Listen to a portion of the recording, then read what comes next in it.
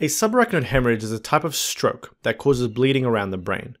Subarachnoid hemorrhage, the bleeding, happens in part of the head called the subarachnoid space. This is the area between the arachnoid and pia mater, which is the meninges of the brain, a layer that protects the actual brain. Normally, you have cerebrospinal fluid floating around the subarachnoid space. But with a subarachnoid hemorrhage, you see blood occupying this area.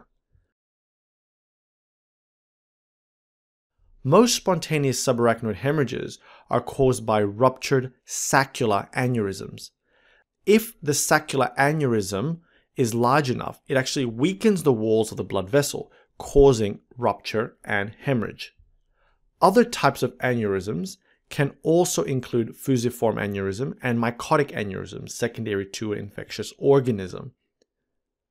Other causes of subarachnoid hemorrhage, aside from an aneurysm, include occult trauma, arteriovenous malformations or fistula, vasculitides, intracranial arterial dissection, amyloid angiopathy, bleeding diatheses, and illicit drug use, especially the use of sympathomimetics such as cocaine and amphetamines. We will focus on the most common cause of subarachnoid hemorrhage, which is from an aneurysm. But all the pathophysiology that follows can be related back to any of the causes. Now, specifically for the aneurysm, the risk of an aneurysmal rupture include the size of the aneurysm, how quickly it grows, the site of where the aneurysm is. So for example, posterior circulation aneurysm involving the vertebrobasilar artery or the posterior communicating arteries have the highest rates of rupture. Physical exertion is a risk, hypertension, smoking, alcohol, and the use of sympathomimetics. When an aneurysm ruptures, bleeding occurs in the subarachnoid space, causing subarachnoid hemorrhage.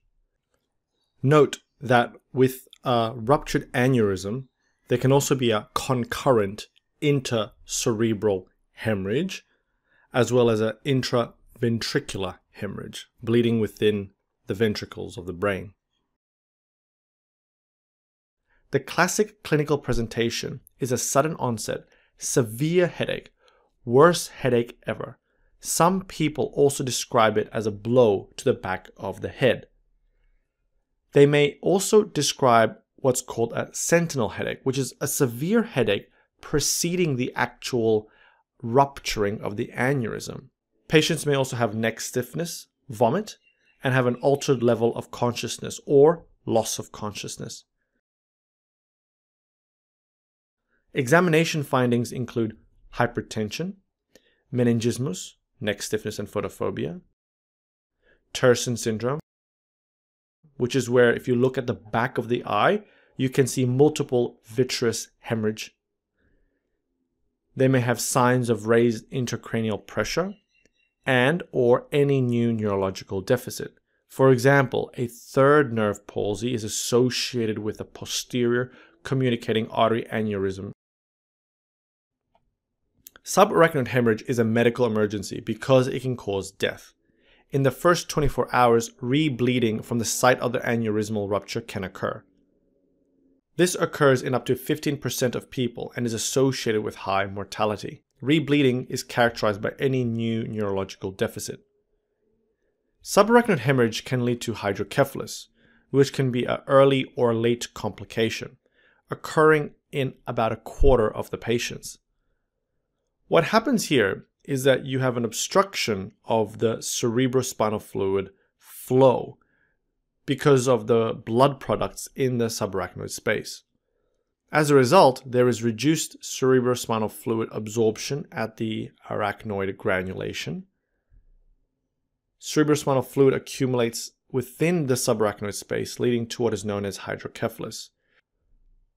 Other immediate complications include intracerebral hemorrhage, and depending on the hemorrhage volume, this can lead to significant increase in intracranial pressure.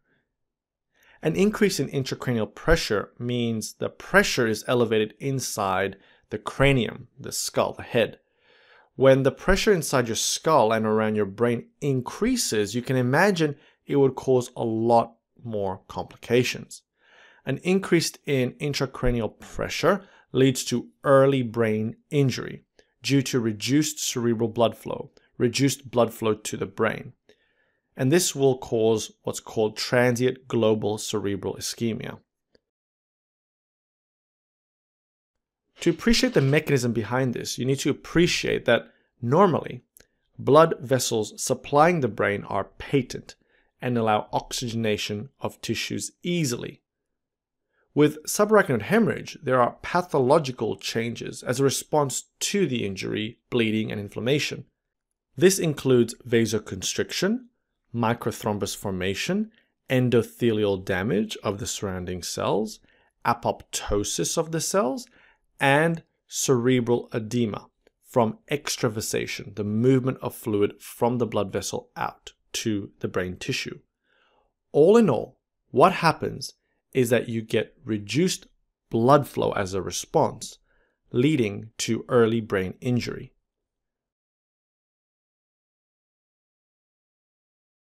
Over time, an increase in intracranial pressure causes death due to reduced cerebral blood flow and acute cardiopulmonary changes. Another common complication of subarachnoid hemorrhage is vasospasm, which occurs 3 to 14 days after the injury.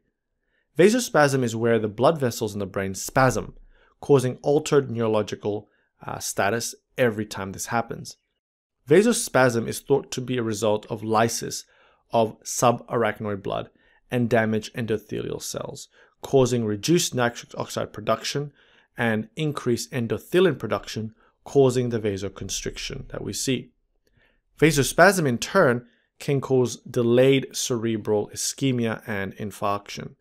Delayed cerebral ischemia occurs in approximately 30% of patients with aneurysmal subarachnoid hemorrhage. The definition of delayed cerebral ischemia requires the occurrence of a focal neurological impairment or a decrease of at least 2 points of the Glasgow Coma Scale that lasts for at least 1 hour. Delayed cerebral ischemia may result in cerebral infarction and thus contributing to possible death with increased mortality. Delayed cerebral ischemia is really similar to early brain injury, however, it's a later event. Hyponatremia is another complication and develops in up to 30% of patients with subarachnoid hemorrhage and is probably mediated by hypothalamic injury.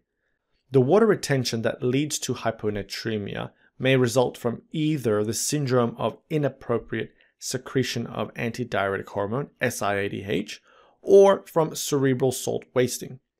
In SAHs, excess ADH is produced, which will target the kidneys and cause inappropriate retention of water, causing hyponatremia. During subarachnoid hemorrhage, you have an increased sympathetic response, which can lead to cardiopulmonary complications, including neurogenic pulmonary edema and cardiac arrhythmias. The body's response to the central sympathetic overdrive is to produce natriuretic peptide, such as brain natriuretic peptide, BNP. BNP causes natriuresis, essentially peeing out salt from the body. This is one of the potential causes of hyponatremia, termed cerebral salt wasting. Other complications of subarachnoid hemorrhage include seizures, about 15%, anemia, hyperglycemia, which is associated with poor outcomes, fevers. It's important to differentiate between infective and non-infective causes of fever, and finally, hypothalamic pituitary dysfunction. Investigations for someone who has a subarachnoid hemorrhage or suspected is a CT brain non-contrast, best within 12 hours, and this will show blood collecting in the subarachnoid space. Lumbar puncture can also be performed if the CT brain is not definitive. Lumbar puncture will show increased pressure and xanthochromia, which is the presence of bilirubin in the cerebrospinal fluid, secondary to the breakdown of the red blood cells, resulting in the yellow discoloration. Treatment of a subarachnoid hemorrhage. It's important to maintain oxygen between 94 to 98%. If the GCS is low, intubation is necessary. Treat the hypertension. Aim for a blood pressure less than 140 millimeters of mercury of systolic pressure. Anything over 150 systolic blood pressure is associated with rebleeding. Important to avoid hypotension, as this may lead to cerebral ischemia. Analgesia and antiemetics can be used. Antiepileptic medications may also be used. Correct any coagulopathy, so vitamin K and prothrombin X for warfarin. Calcium channel blockers such as nibotapine is important to prevent secondary vasospasm. Mannitol intravenously is used if there is evidence of raised intracranial pressure. Finally, and most importantly, neurosurgical review should be done early to secure aneurysmal bleeding through coiling or clipping if coiling is unavailable. Treat the complications of subarachnoid hemorrhage, such as hydrocephalus, either through an external or internal shunt. Or, if shunt is unable to be performed right away, intravenous mannitol can be used. In summary, subarachnoid hemorrhage is bleeding within the subarachnoid space. The most common cause is a saccular aneurysmal rupture.